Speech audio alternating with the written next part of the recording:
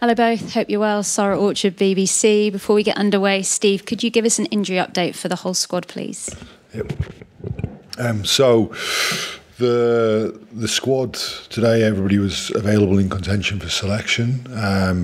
It's great to see Marcus has returned to fitness, as has Mitch, and available for selection this week. Finn Smith took a knock in the Scotland game, but trained today. Fully, that was his first day back training today. First of all, you've named Manny Fewe-Boboso to get his first start. For a player who was in National 1 a year ago, can you just talk about a reaction when you told him? Yeah, he was full of gratitude. I don't know how many times he said thank you to me. You've seen that. We've seen it with players recently. Theo Dan, another one that within a year of playing Hill was in the World Cup squad. And we see these young players with incredible ability and determination. And you see each time when you throw a challenge at these players, Manny, Theo, they seem to just relish that challenge and jump right to it. And I think we've seen Manny so far in this Six Nations. He's progressed brilliantly, and he's earned this opportunity. You always say that you pick the team for the match ahead. So what is it about Manny that makes this his game? Yeah, and I think the blend of players is important, and I think Manny. He certainly came onto the field 2 weeks ago and had incredible impact. He's a player who wants the ball. He's a player who wants to carry and he wants to get the team over the gain line. If I could ask you, Jamie, a good friend of yours, Danny Kerr, will be hoping to come off the bench to win his 100th cap. What can you say about him that perhaps you haven't already said before or he hasn't said himself? There's nothing that he hasn't already said himself. I'm incredibly proud of him as a mate. We're very close. He's had to work very, very hard to get to this milestone.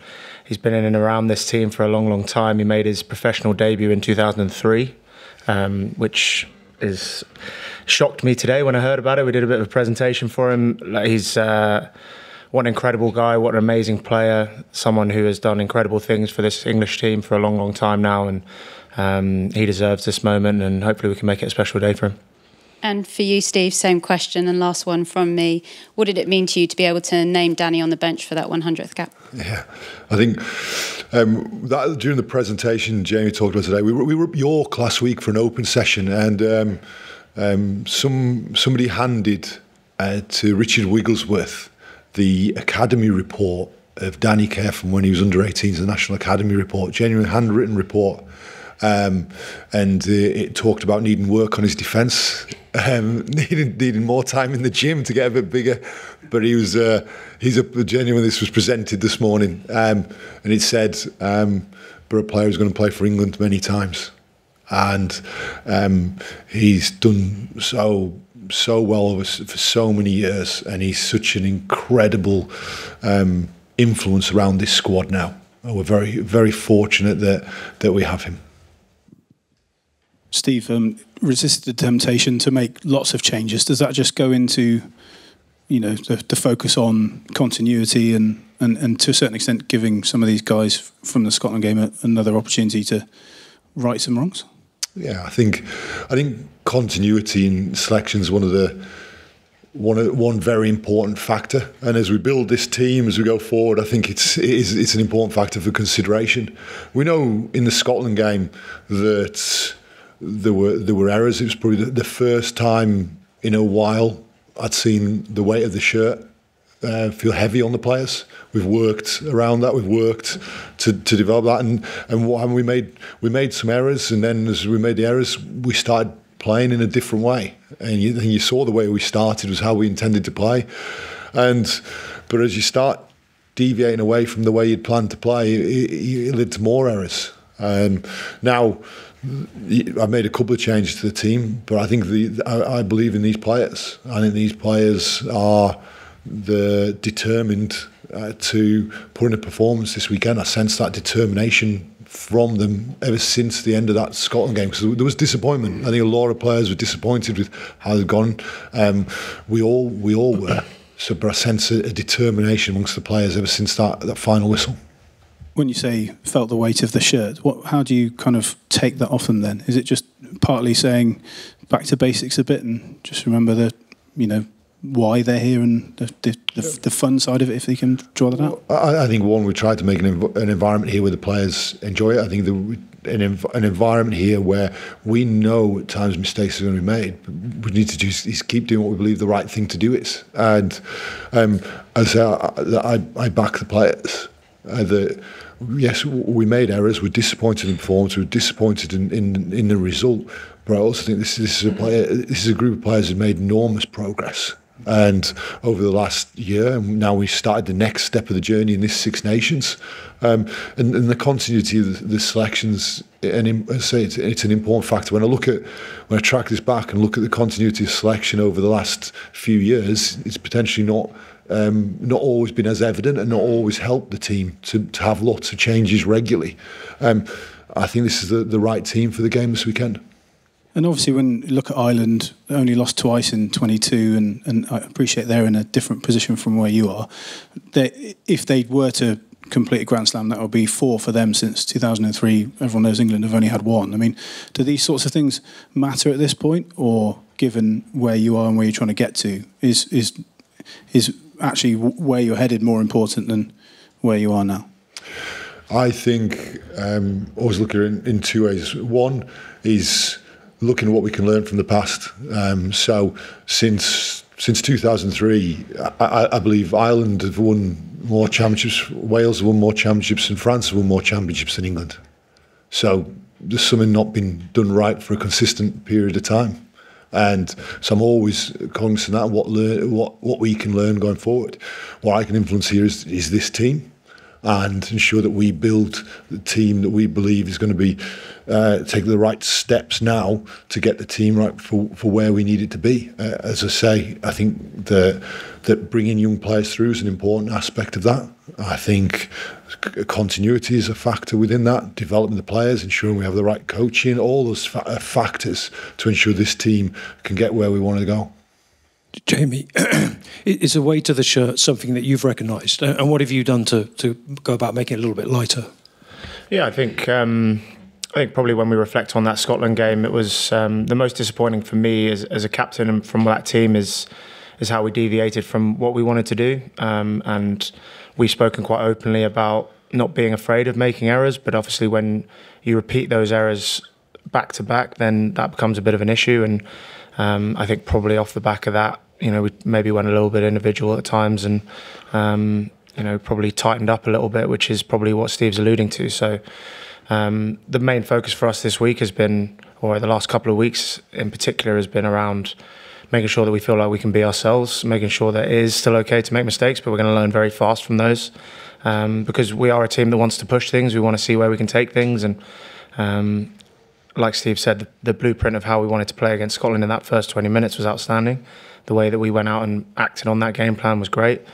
But the disappointing thing was that, we gifted them a lot, and that was largely down to sort of people straying away from the plan. So we've got to make sure we're very clear on what we want to do. We've got a lot of respect for Ireland, but at the same time, we've got a very clear plan on how we want to try and beat them. And just on Manny, as was mentioned, he was playing in National 1 less than a year ago. Can you just talk about him as a character and his personality, how mature he is as a player, and his readiness for Saturday? He's ready. He's more than ready. You've seen that in the time that he's had on the field so far in the Six Nations. He's an incredible talent, but like you said, the maturity that I've seen from Manny is something that's impressed me a lot. His willingness to learn. He's eager. You're constantly having to pull him back. But he's so excited for this opportunity. You can see that, and that energy is infectious throughout the team. And when young guys come in and have an impact on a team like that, it's always very, very impressive. Steve, we've got George Furbank back in as well, with no space for Freddie Stewart again. With your thoughts on his performance against Scotland. Obviously, he was quite important in getting that opening score over the line, and what he's done right to retain his place in the team. Yeah. Again, I consider one of the factors being continuity in selection. I think George is a player who's played really well all season. And I think you saw aspects within that game where he he was bringing all his talent onto that pitch, and you see him the way he carried the ball back, the way there was one moment there where he gave an offload, and it went to ground, and the critical thing was it the right decision to give an offload? I thought it absolutely was. Just we weren't reading it off him, and part of that is players spending time playing together, understanding when a player is going to make an offload, when a player is going to do something. That comes from spending time together, playing together, and understanding each other that bit more. And sorry.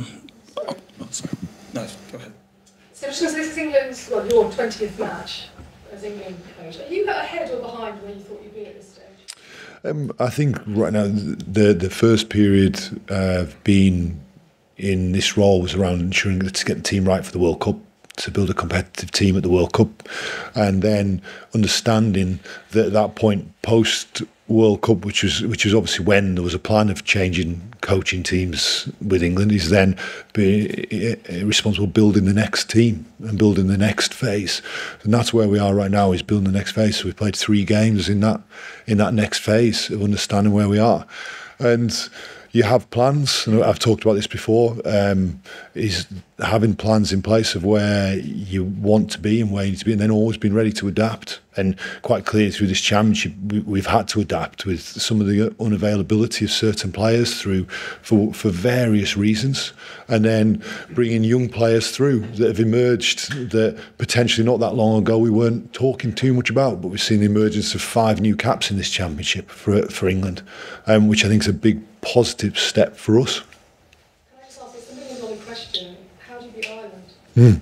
Do you go in with this sort of game plan you did against the Box in the semi-final of the World Cup? I know you would not be expecting me to disclose the game plan sat here.